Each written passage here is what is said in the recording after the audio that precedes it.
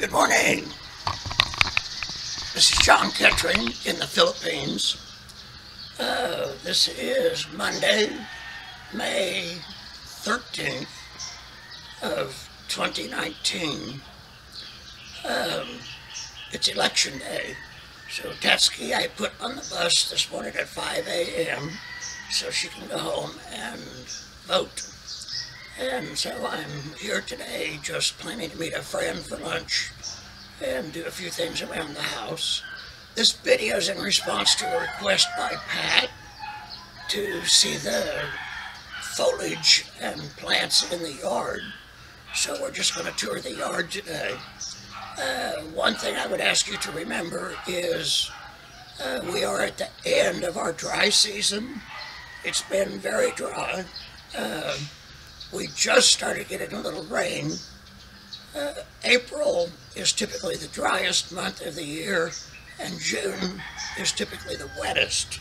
So we're in transition, but things don't look quite as impressive as they might otherwise. So we're just going to tour the yard and look at all the stuff. And it's interesting here because there's no freeze-thaw cycles. We have decent weather, good weather, 365 days a year. That means edible products are available 365 days a year, including vine-ripened tomatoes. So that's pretty cool. Stuff grows readily here, so there's a lot of natural vegetation. There's also, when you plant stuff, it's just, you gotta drop the seed and punt it into the yard and it grows. I don't know the names of everything, but I'll do my best. So let's take a look around. I'll start here at the front gate. I will just give you kind of a quick view. We planted this plant. It's usually covered with pretty blue flowers when there's enough rain, which of course there's not at the moment.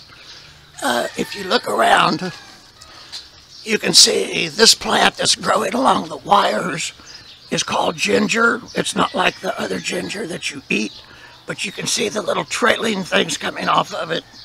It's used a lot for decoration, and it's kind of like having your own natural bead curtain. The neighbor's tree is a mango tree. You can see a mango, a few of them right up in there. Let me see if I can focus in a little bit. Okay, you can see a mango right in the center of the picture, I think.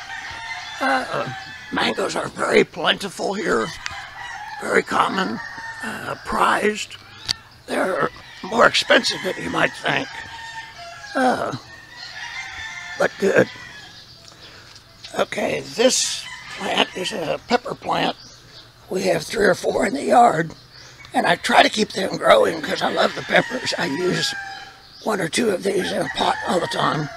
Plus I use the foliage in cooking. This one, because of a rain we had last week, plus I usually water this one, it is looking pretty good. So it should blossom out and have lots of peppers soon. This one is called malunggay. It's very common. You can see that's the malunggay. It's eaten with almost every meal here. It's always put in soups and stews, maybe even salads. I don't know that I've seen people eat it raw, but they may. But it grows very readily. And so we have a malunggay here. We have a malunggay here. You can break these branches off very simply. They're just so easy. And I take these to my neighbor, Lucy, and she uses them to feed to her goats. So I'm leaving a little later, and I'll put this here and take it to Lucy. This is a guava tree. I'm looking to see. The guava are just coming on. We don't eat the guava simply because they're so wormy here. They're very common in the market where they're not wormy, so I'm not sure what the thing is. These trees are neighbors' trees. It's just foliage. I've never seen anything grow on those. This tree I'm standing under is a mango. There's one or two large mango. You can see that. Mango is, like I said, very common, and there's lots of different kinds of mango. There's some small, very sweet ones. These I don't care for, but Tatsky likes them and eats them green with vinegar and some kind of fish sauce. Filipinos probably eat more mangoes green than they do ripe. Okay, here's another pepper plant. It has some red and so forth. I've watered this a little bit more, so it's been putting peppers on, but it will be covered in another month. Ferns are common here. This is just a little flowery plant. I don't know what, but it's very hardy. I've ignored it a lot, but it doesn't seem to care. Banana trees are everywhere here. Each banana stalk puts on one bunch and then dies, but they develop from rhizomes, kind of like, is it iris, canna, and so forth. They grow underground and new ones come up, and there's a new bunch of bananas. Tons of different kinds of bananas here. We prefer the green one, which is about half the size of what you're used to, and they don't turn yellow. But bananas are so cheap, they're like 40 cents for 7 or 8 of them. This is my neighbor's tree against the wall. It's also a mango tree. Let me see if I can.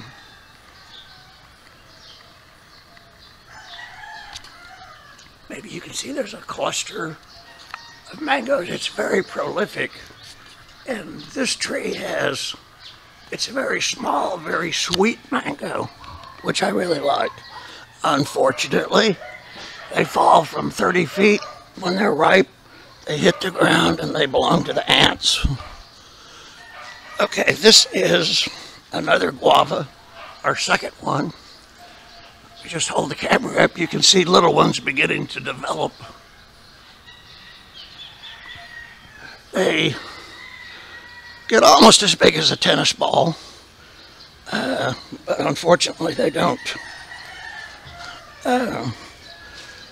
So they're not edible because they have so many seeds in them. This is a bougainvillea. They grow, I guess, wild here. We planted this one. They bloom, seems like all the time. Beautiful.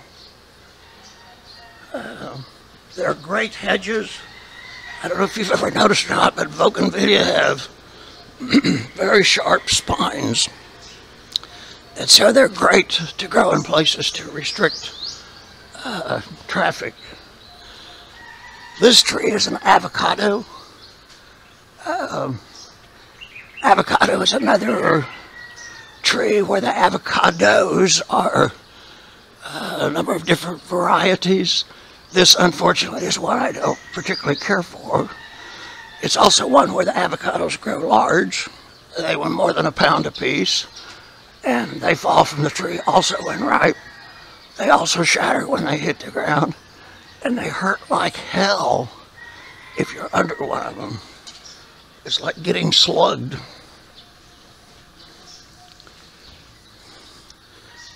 Okay, this is the same mango tree I showed you before, and this is one just like it. Between the two of them, they keep Tatsky pretty busy pulling off green mangoes to eat. This stuff is just decorative plants, except for this one, which is a different kind of pepper plant. You see the little bitty pepper there? Tatsky likes these. They are hotter than snot. But, not that snot's hot, who knows. Anyway, she takes these, and a lot of times she puts them in her soup, but she doesn't break them or anything. because they're too hot. So I try to get her to use mine, but she doesn't.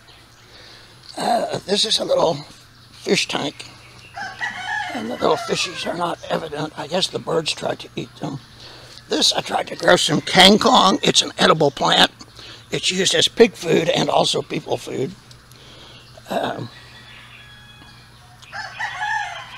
But for some reason it's not growing here. I had it before. I think there's just not enough sun. The last place we lived, I had it growing all over the yard coming out of a fish tank, and we would eat it periodically as a salad. I put some orchids on the trees, but the orchids are like $1 or $2 a piece, and you can stick them to anything and they grow, but I haven't done well here. Tatsky does not have a green thumb. She helps and she does stuff, but she doesn't know much about orchids, and I certainly don't. We started with 5. We have maybe 2 left, and they've never bloomed, so this is not an orchid farm. My brother-in-law made me a couple of tents out of bamboo. This is, I can't remember the name of this. Some people call it a Vietnamese Philippine spinach. We use a lot of it. Almost anything that I cook, I put a double handful of this in, and then it cooks down to almost nothing, but I enjoy the flavor of it. It grows so fast you have to trim it back or eat a lot of it. Here's another pepper plant, the little peppers. And Tatsky likes the peppers so much, she keeps them pretty much pruned. This one is beginning to put out a lot of new leaves since the first rain we've had for this year, so hopefully they will become more prolific. This is a sweet potato that's eaten for foliage. We just planted it. We haven't started harvesting anything, but it is.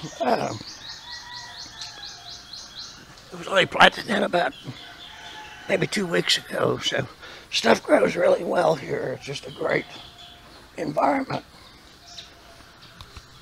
These are sayote.